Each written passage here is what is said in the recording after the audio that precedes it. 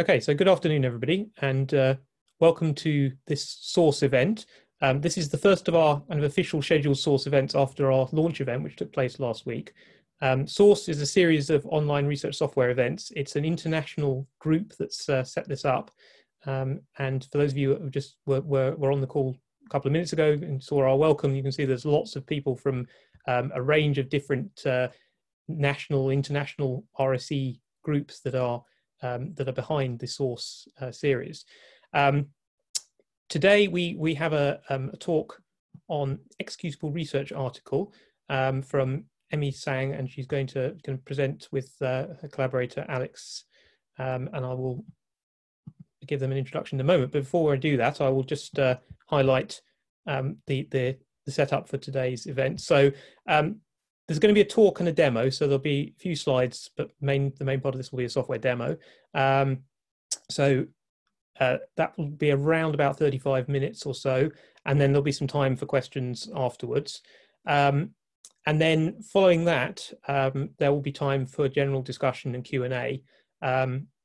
It's very much up to you. If you obviously, I know many people will need to leave on the hour just before, but if you do want to stay on afterwards, then we will continue afterwards, and that's not a problem.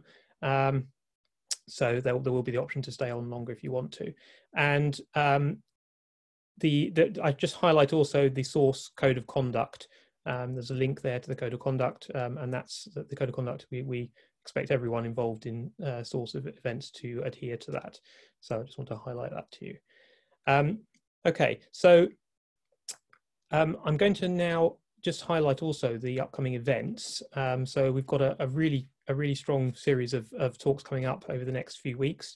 You can see there's pretty much every week, certainly for the next 4 weeks, we've got talks scheduled, and the schedule does actually run beyond the 16th of October there. We've got several more sessions coming up over the next couple of months. So do keep an eye out for that. There's a link at the top for the program, and I hope you'll be able to attend some more of the events over the coming months. And so with that, I'm very pleased to welcome Emmy and Alex, who are going to present their talk and demo on Executable Research Article, enriching a research paper with code and data. And I will turn off my screen share and I will hand over to Emmy. Thank you, Jeremy, for the introduction. Just going to take a moment to share my screen here. And thank you, everyone, for joining us on this talk today. My name is Emmy. I'm the Innovation Community Manager at eLife. And today I'm very happy to be joined by Alex, who's a designer and software engineer at Stencila. So today's focus, we're hoping to share a very exciting project that eLife, in collaboration with Stencila, has been working on for over 3 years now, I think. So we're very happy to share sort of our latest progress, and we think that this, is an interesting software stack of tools that will be of interest to the research software engineering community. So just a brief introduction into eLife for those of you who are not familiar. So we are a nonprofit organization with the mission to promote and encourage the responsible behaviors in research. So we're probably best known for publishing a fully online open access journal in the life science research area, but we actually do quite a lot more beyond running a journal. So part of the other work that we do is the eLife Innovation Initiative. So with this initiative, we're aiming to provide funding, training, community support for creative individuals, innovators, and teams within the academic and technology industries. And the primary outputs of this initiative are open source solutions aimed at improving the discovery, sharing, consumption, and evaluation of research. So the Executable Research Article project, as I mentioned, we've been working on since 2017. It used to be known as the Reproducible Document Stack Project, quite a mouthful, so we changed the name. So the motivation for this work is that we realized that while code and data are increasingly important in research, they're often left out of the main narrative of a research paper. And that really negatively impacts the reproducibility and reusability of the research that's published. So if, if any of you have tried to reproduce analysis within a paper that's published, I think you can agree with me that that's not a very easy thing to do, even with the provided GitHub repository and everything. So our vision is this executable research article is one that encapsulates usable code and data within the flow of a manuscript. We hope that the tools we develop will deliver progressive enhancement, which means if you are browsing a paper and trying to understand where whether you want to read further, you'll be shown sort of a more static research article, whereas if you do want to interact with the data and code further, there is this possibility that you can do that online within the browser. The tools that we develop should be future-proof, so platform to and language agnostic, should be easy and accessible for everyone, and then ultimately we hope to encourage the reuse of published research. So I think the easiest to show you what we mean by all of this is to basically show you what an era or the executable research article looks like, because we've already launched the project. So now it's sort of like the vision has been kind of realized. So I can show you how it looks. So this is all live and online. So you're seeing my browser. So this article looks like any other article that you would see on the eLife website, except when you scroll down, you see some of these figures. So for example, the two bar plots here, there's this little blue icon on the top left. So we click on that, you see the code that actually generates these two bar plots. What you can also do is, so I can edit some of this code in the browser. So this is R, and for those of you who are familiar with R, you'll realize that I'm actually trying to change this plot into a dot plot. So when I click run here, you see that change manifesting almost immediately within the browser itself. So that's our vision. And we've actually demonstrated this vision with a demo, I think last year in February. And since that demo was published, we've received a lot of positive feedback and folks coming to us and asking whether or not they could already publish their articles in this format with us. And we realized that in order to do that, we need to build a stack of tools that will allow researchers to author their manuscripts with code and data embedded, tools that will allow us to host these articles and set up the reproducible execution environments that are needed to allow the live re-execution, and tools for us and any other publishers who are interested to be able to accept and publish these executable research articles at scale. While we're moving towards this vision, we strive to develop ERA in accordance with these three core principles. We commit to working in the open. We're not trying to win any sort of tools race, and we aim to maximize our reuse of existing open technologies wherever applicable. All of our tools are created openly. The code base is on GitHub. We aim to communicate and update the community on our developmental progress and time and milestones, and actively collect feedback and foster collaboration, which is exactly what we're doing now at this event. We also understand that research and tech ecosystems evolve very quickly. So it's really important that the tools are interoperable and future-proof so that the infrastructure can be efficiently maintained and users don't have to constantly switch and learn to use new tools. And then finally, by building in the open and keeping our tools modular, we hope that other innovators and software engineers in the community, for example, can build on top of our technological innovations. So the way that the demo sort of works, I think what I'm going to do is to show everyone here how an author, so a researcher could author an executable research article. And then Alex will go on to show some of the sort of innovations and how potentially folks who are interested can build on top of that, which I think is really exciting.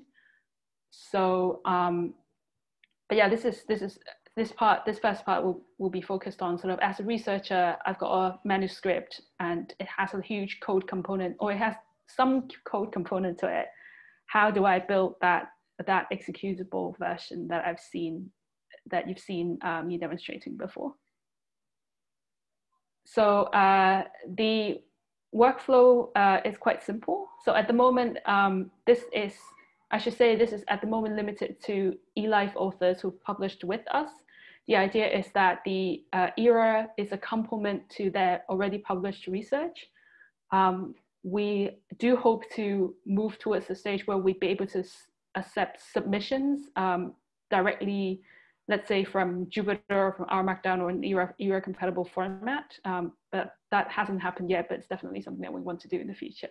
So right now we're talking about folks who has an article published on eLife and would like to build an ERA as a complement to their published article. So what they would do is you'd first take your eLife article and using the platform that Stencila has built called Stencila Hub, you'd be able to convert that into a R Markdown or Jupyter Notebook file format, depending on your preference. And then once you've got that file downloaded to your local environment, you can then add the code that generates the figure back into the places that they are in the paper. And then once we call that an enriched our Markdown or Jupyter Notebook. So once that enrichment is done, you can upload it back onto Stencila Hub and add any necessary data files for that code to be able to run. And then you create a snapshot and share that link with the eLife production team, and we'll get that published. So quite simple, really. And I'll show you how simple it really is now. So let me just do a new share to show you how Stencila Hub looks like when you first go to the website. Not quite sure if I'm sharing the right thing. Yes. So I've gone incognito so that I can show you how it looks if you go to hub.stencila.lab. There's a button to sign up for an account. So if you the first thing you need to do is to sign up for an account, basically. And then, so once you've done that, just toggling back to the other browser window where I'm logged in,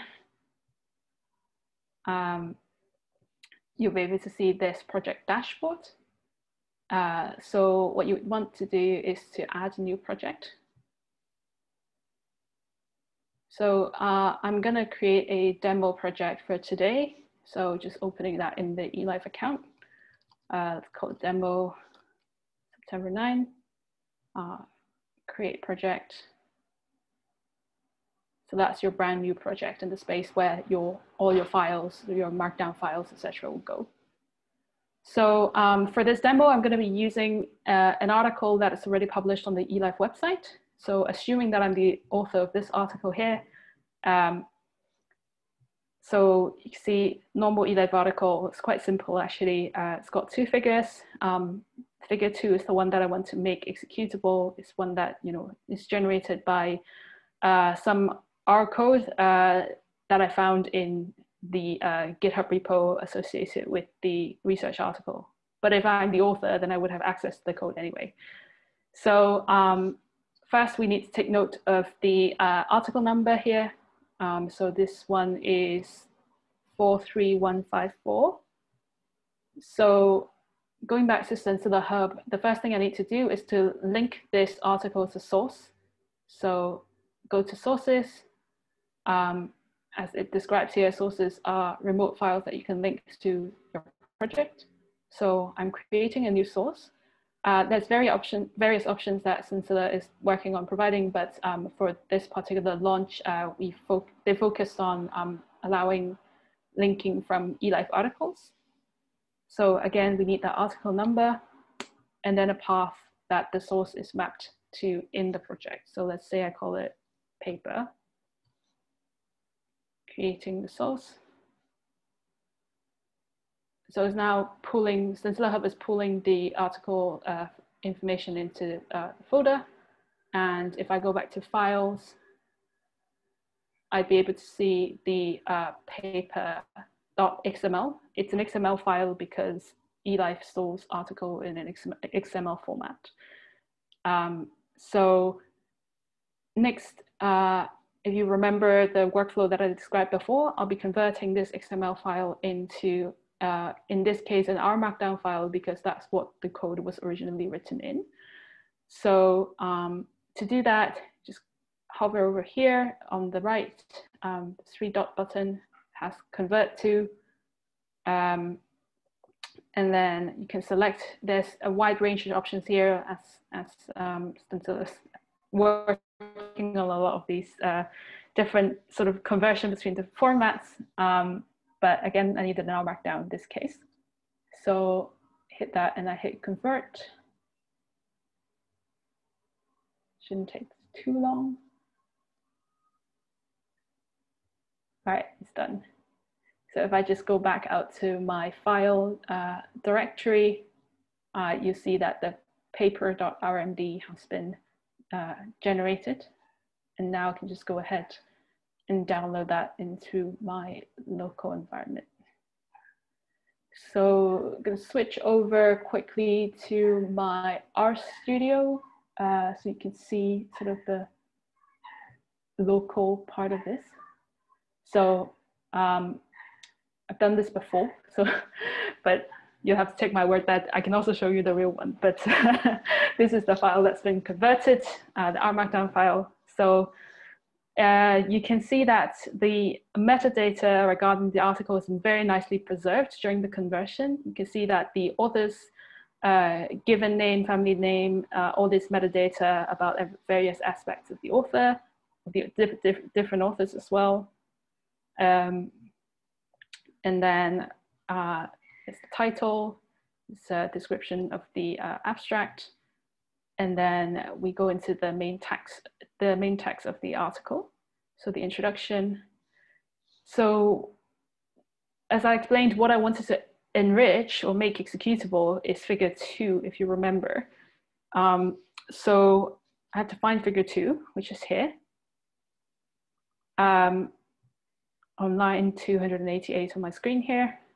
So first I need to tell Stencila that this is no longer a static figure, but executable code chunk. So to do that, I will change this figure into a chunk. And then that's a link to the original image, static image of the figure. So I'll go ahead and remove that. So we don't need it anymore.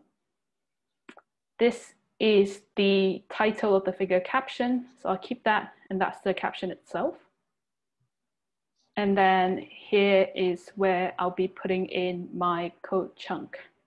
So as I said, I've went to the GitHub repo of the paper, and I've looked at their code and figure out the bits that are useful for the paper, and sorry, the figure.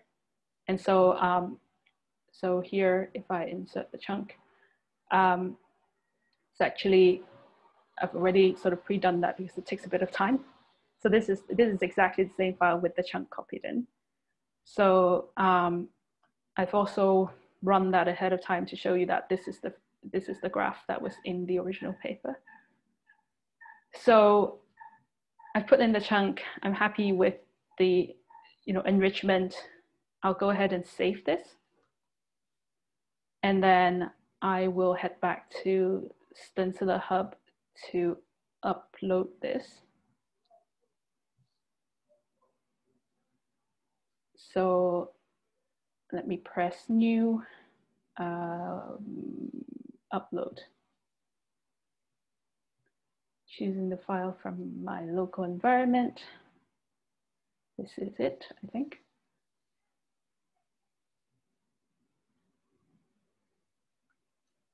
So that's actually another source to the project. But as you can see, if I go back to files, I now have the enriched R&D version in the folder. Next thing I need to do is to make that the main file of the project, so that when we create a snapshot, it will know that that's sort of the index page of the article itself. So I've just done that by using this. There was an option here to make the main file. I hope you saw that. Should have explained it. Any case, this is now the main file.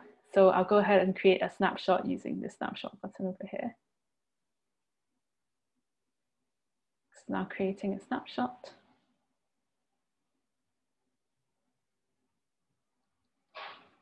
Takes a while. All right. So let me just open that a bit bigger. And I'm going to go ahead and do one thing in advance, so it could be a bit faster, but I'm going to click this run document button on the top left. This actually starts the compute session that is needed to run the executable figures. So you could see this is the executable snapshot that I just generated, and this was the original article. It looks really, really sort of similar in terms of style. You see the nice metadata being preserved. The authors are still in the same place. Their affiliation is also in the same sort of location of the article, of the page. And see the abstract introduction and the original figure. Figure 1, which I did in Enrich. Figure 2 is the one that I put in the code. So this is the code chunk. Again, with this I button icon, I'll be able to click that and see the code that is underlying the graphs, and the graphs just came up as well. So because I clicked run document before, it automatically starts running all of this code, and so the output is generated. And yeah, I hope you can see that, you know, this is exactly what you saw. We still need to make some sort of stylistic amendments as to, you know, how this is displayed. There's still some minor issues that need to be ironed out, but roughly, if you reach the end here, this looks basically the same as the published figure here. And the nice thing about that, again, is that, so potentially, this is actually a simulation paper. So some of the parameters are here. So you can imagine that you could change that in the browser. I don't know what this is. I don't know what it does. So you could run that again, and the graph should change because of the changes that you've made. So the other thing that I wanted to do is to show you a bit of the sort of metadata behind the semantic structure behind this page. So here I'm using the structured data testing tool from Google. So if I just copy this over, I hope this works. This is a new thing that I'm trying. Run the test on this. So yeah, I think, so this gives you sort of nice, this tool gives you a nice overview of sort of the structure of this page. And you'll be able to see in the article section that, again, it's that metadata that's been conserved even through the conversions from XML to R Markdown and then back to XML. So that's all thanks to the fabulous work of the Stencila team into their tool called Encoder, which Alex will explain a bit more later. But yeah, that's pretty much my bit. Thanks for someone. I see that someone's posted the link to the demo, so to the dummy article in the chat already. But this is our sort of launch blog post. So if you head to this link, there's actually 2 articles that we published. One is the one that I've shown earlier, and there's another one by the team from Matt Nolan's group from the University of Edinburgh, and they've also done a fabulous job at publishing a executable version of their research article. So do head over to this website to have a look and play around with the executable elements of both of these papers. Now pass to Alex. Thanks for the demo, Emmy. That was really great. So as Emmy mentioned, I'll be going over some of the technical aspects of how we of the methods we took to get the ERA working. And for us, the goal of this whole project was to reduce the burden on authors to publish discoverable content, and then also to empower the readers to reuse the latest research for their own work and just reduce the friction for those two steps as much as possible. And to do that, we created two projects. One is a schema, and in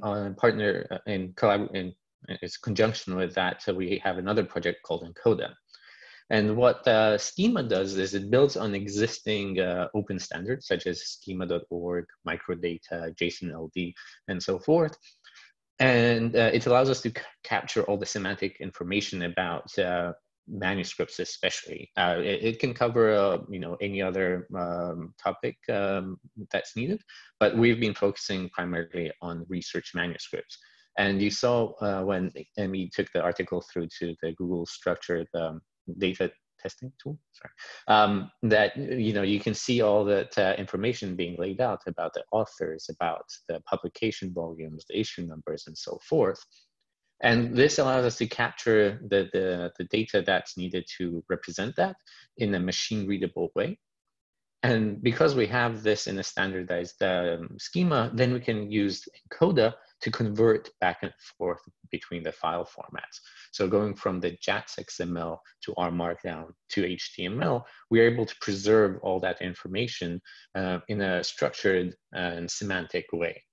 And we try our best to preserve as much information as possible, but we don't attempt to capture all of the information that exists in the document. So for example, if you were to take either an HTML document or a Word document and you convert it, we won't preserve things like font families or colors or some of the more stylistic attributes.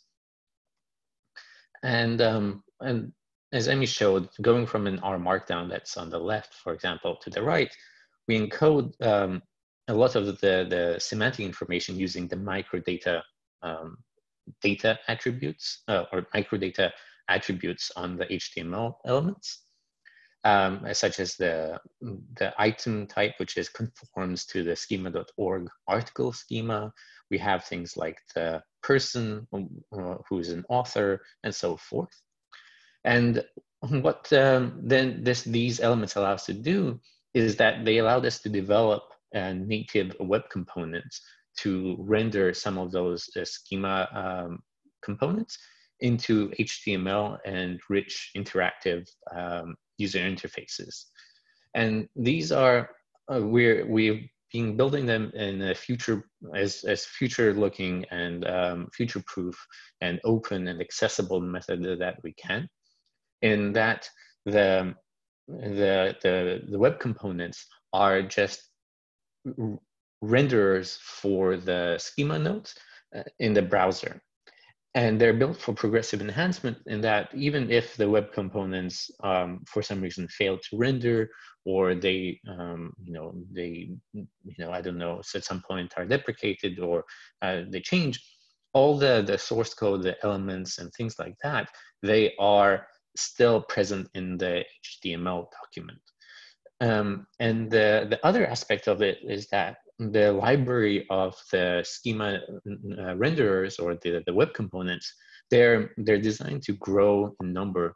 And we have, we've imagined a point in time where depending on the research domain, you could have a custom component for interacting with proteins or enzymes or any other kind of specialized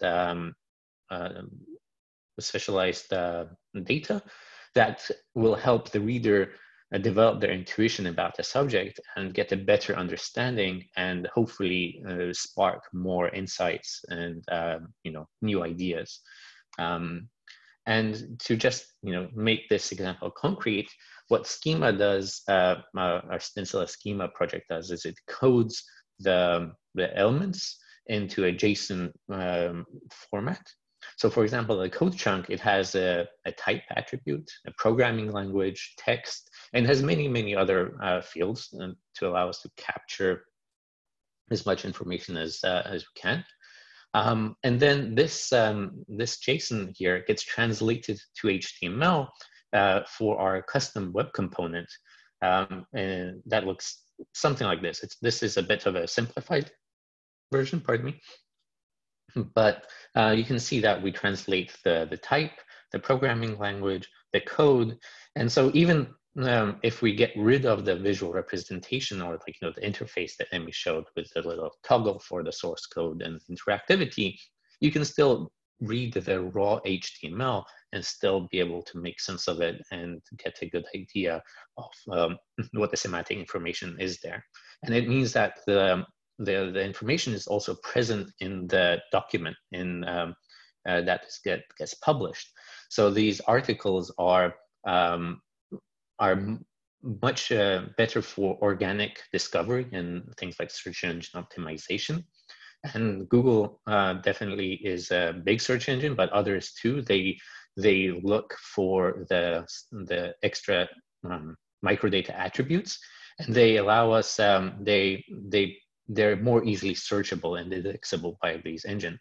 So hopefully, people looking for references and other works to build on top of can find them more easily and with less effort. At least that's the goal. And just to kind of wrap up a bit, HTML is just one of the formats. We support things like PDF, Microsoft Word, Google Docs, and many more, as you saw in the dropdown that Amy showed. And everything we do at Stencila is open source, so we can keep the supported format growing. And the key aspect for us is to always make sure that we can maintain the conversion back and forth without losing the semantic information and the source content. So, for example, converting from R Markdown to Word, which is traditionally not an executable format, we use something called reproducible PNGs. And what this allows us to do is we can encode the source code, execute it, find show the resulting output of a plot or some kind of figure, and we can encode the R code as a text chunk inside the PNG image and embed it into the document. So that way, when you go back to an R Markdown, you can still get back the R code into the newly converted document. And we found this workflow to be especially useful based on some of our user interviews for research students or people working with either a research supervisor or a manager who needs to, or maybe even someone who's slightly less technically competent in that they can collaborate on the copy or the text without having to have the technical know-how on how to get an R project running and learning about Markdown formats and so forth. They can make the text changes, and then you can get back the Word document converted to R Markdown, preserving all those textual changes, and you don't have to copy and paste, like the differences in the text, and that can be very error-prone and not a pleasant experience. So I think that kind of sums up our side of the things and some of the technical approaches that we've taken. And for everything, as I said, it's about compressing the time between doing the research and seeing the impact that this research leads to. And we are very thankful for the eLife support and the future that ERA can lead to, hopefully. So thank you.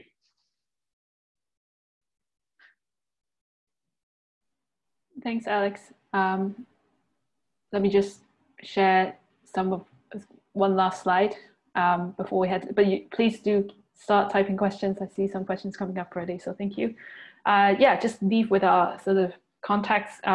we are, as I said, hoping to update the community on our development, and we'd really like to hear from all of you, your feedback, and what you'd like to see in the future, for example. And so to stay updated on the tool stack, we have a sort of bi-monthly-ish, so every 2 months newsletter that you can sign up for in this link here.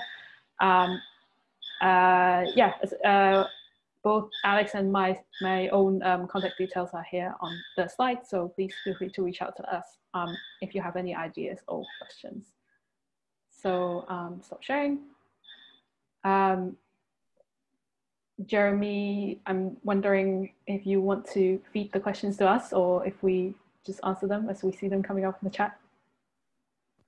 Yeah, I'm happy to do either way. Thank you very much, both you, Emmy, and Alex, for a really interesting talk and a really great demo of the system. Yeah, I think if you'd like to take questions straight out the chat, then please do go ahead. And if other people, oh, sorry, my slides are going on. If other people have got questions that they want to ask, either you can type them into the chat, or if you want to ask them in person, that's also fine. If you want to start off by going for the questions that are in the chat, then please do. Let me just get the, sorry, I've got too many windows and I'm going to go back to the chat. Yeah, but there's several questions there, so do feel free to go ahead and take the questions from the chat. Sure. So I'm going to go sort of time-wise from top to bottom, I guess. So first we have Christine's question: what is with equations? Using equations now write down often LaTeX and then Pandoc. Translation of equation into Word is often poor. Alex, do you want to have a go with equations? Yeah, so for equations, we take the same approach as for code chunks, in that we translate, we have a LaTeX renderer, so we convert them into an image and we insert it into the Word document. And that image does also have the embedded LaTeX equation inside it, so that when you go back, you can get it back. So we found that to be a good and accurate representation for the workflow. It does have some friction points around editing the equation inside Word, so that's kind of like the caveat there. Thanks. I think. Yeah, you can. I think the next one, yeah, from next Danny. few, I think, yeah. So how does this compare to Pandoc? So that's a really great question. We actually do use Pandoc where it makes sense. So we try to avoid reinventing the wheel, as Amy said, where possible. And for example, for some of the file formats, we hand off the conversion assay to Pandoc. But in other cases, we either have to layer on top of the output of Pandoc gives, or in some cases for example, JATS is one format that we found the Pandoc conversion a bit lacking for our use case.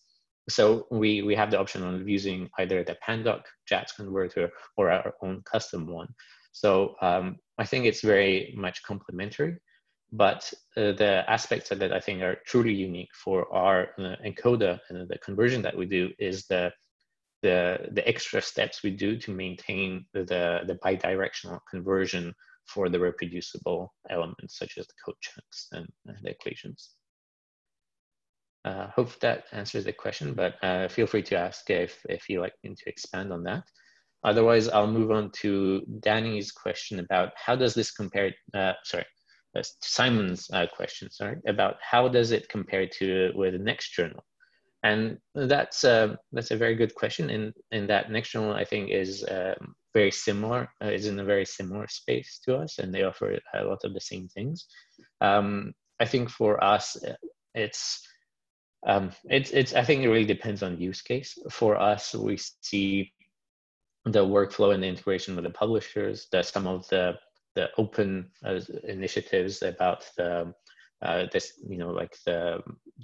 metadata that we embed into the generated documents, and the open aspects of all the ecosystem that we're building as the differentiator. But I think it's very similar. So it's I think it comes down to the use cases and what you're trying to achieve.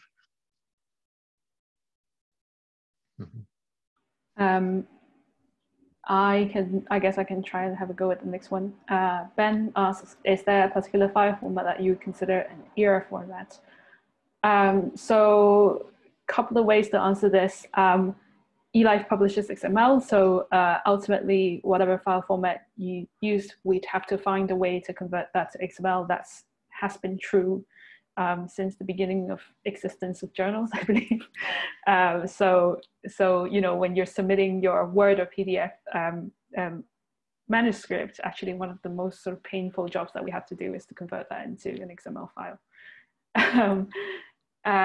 And with ERA, I think the advantage is that you know, we now at this point we're now confident that our Markdown and Python would work, so they could be the XML files, as I showed, could be converted into our Markdown or Jupyter and then converted back without a problem.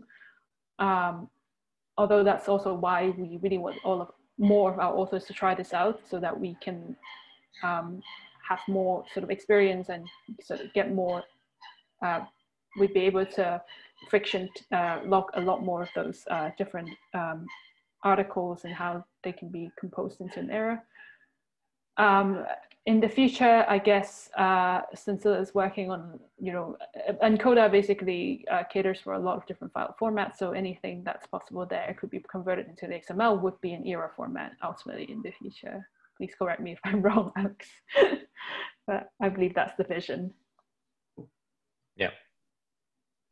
Yeah. So I think at the moment when we're at this sort of just starting phase, we're looking at our Markdown and Jupyter, Python from our authors, and also in terms of data, tabular data, CSV, TSV, etc. But yeah, in the future, you know, there's a lot. Theoretically, there's many more possibilities, and we'd love to explore those. And then. Next question from Danny as well. At this stage, they are accompanying objects. Should folks cite both the original and the ERA separately? I'd say at the moment, yeah, only the original version has a DOI, so we recommend citing the original version. But again, that's something that we with Stencila we're also interested in exploring to see how that could work. Alex, do you want to expand on the sort of DOI aspects of the ERA article? Yeah, sure. So I think for us, the DOI aspect, I think we're right now, it's something that we're looking into. What we envision, hopefully, is that you saw Emmy click the snapshot button on the Stencila project. And what that does is it pulls down all the remote sources. So the eLife chats, any other external files that you might have linked to the project. And it stores them inside an immutable archive that is, you know, a fixed point in time version of all those files. It's providing a DOI on that collection of files, including the R Markdown that you've enriched, is something that we're interested in, but it's not there just yet. But hopefully, it's something we can provide in the near future. Great, thanks, Alex. I think the next one's also yours. So Danny also asks, I noticed that Stencila won't convert to JATs. Are the eLife files not already in JATs? So those are both true, that we do support converting to JATs, and the eLife files are in JATs. What Emmy did was, when she provided the eLife article ID, the Stencila Hub, it went out and it pulled down the JATs files from the eLife GitHub repository and pull them into the local sources inside the Stencila Hub. So at that stage, we didn't actually convert anything. We just pulled them into the project. I hope that clarifies it a bit. Just gonna step in and say, I think we'll take one more question, We've got loads of questions still coming up there. What I think we'll then do is break out into breakouts. But if people still want to continue chatting and asking questions, there'll be an opportunity to do that. So I think if we just take one last question from Simon, who's asking what languages are supported. Does it support Julia? Sure. Right now, we've been focusing on R and Python. We do have early support for Bash, mainly for debugging purposes, and JavaScript. But in theory, everything is, as we said, it's open and extensible, and support for other languages is definitely a possibility. And yeah, we like to support as many as needed by the community. Okay. Great, thank you very much. I'm just going to say thank you again to both of you for an excellent presentation and demo. It was really interesting. I'd like to thank everybody who's attended. I hope you found it interesting. We're very slightly over time, but we've got a little bit of time for some networking. So in a minute, what we'll do is we'll break off into breakout groups. But as I say, if you want to stay in the main call, you're welcome to drop out the group, come back into the main call if you still have questions for the speakers. And just to highlight once again the SORSE website, where you can find all the upcoming events, and the SORSE news mailing list, which you're welcome to join if you want to get emails with updates of the upcoming events and what we've got on over the coming months. And our next event will be on Wednesday, the 16th of September, so that's next week, 1800 UTC, on research software directories. So I hope many of you will be able to join that. So I thank the speakers again, and we will wrap up the main part of the session now. Thank you very much.